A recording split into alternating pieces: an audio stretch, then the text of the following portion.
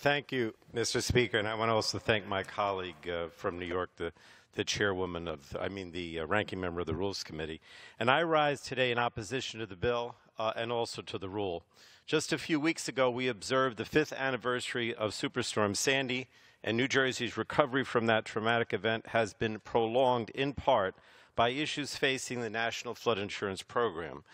Too many of my constituents are still dealing with high premiums, inaccurate flood maps, or are still waiting for their Sandy claims appeals to be decided.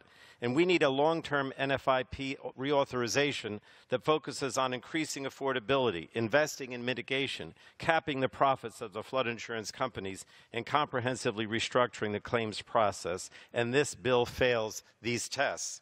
H.R. 3823 would undermine the NFIP by allowing the development of a private market, opening the door to allowing insurance companies to cherry-pick low-risk properties while leaving high-risk ones in the NFIP.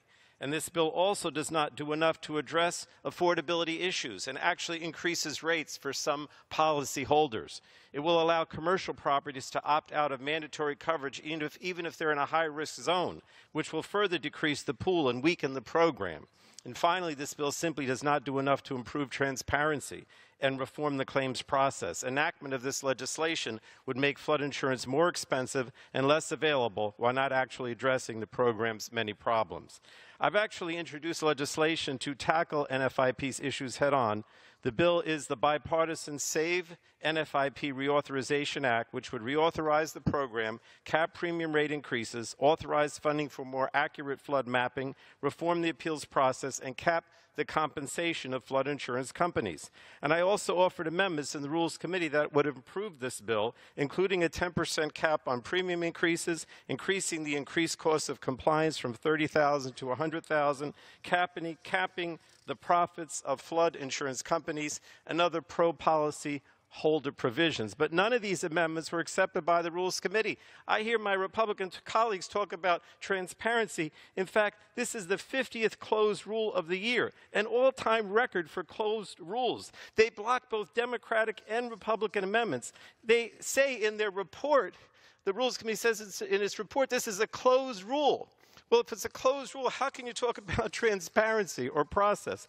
And some of my Republican colleagues that offered amendments that were denied were Mr. Donovan of New York, affected by Sandy, Mr. Graves of Louisiana, affected by Katrina, myself and Mr. Pasquale, who went through the Sandy a superstorm. It is incredible to me that we had a number of Democrats and Republicans really wanted to reform the flood insurance program in an effective way based on their experiences, not, some ideology, based on their experiences in the superstorms that we saw that impacted our districts. And the Rules Committee denied every one of those amendments. I yield back. Gentlemen.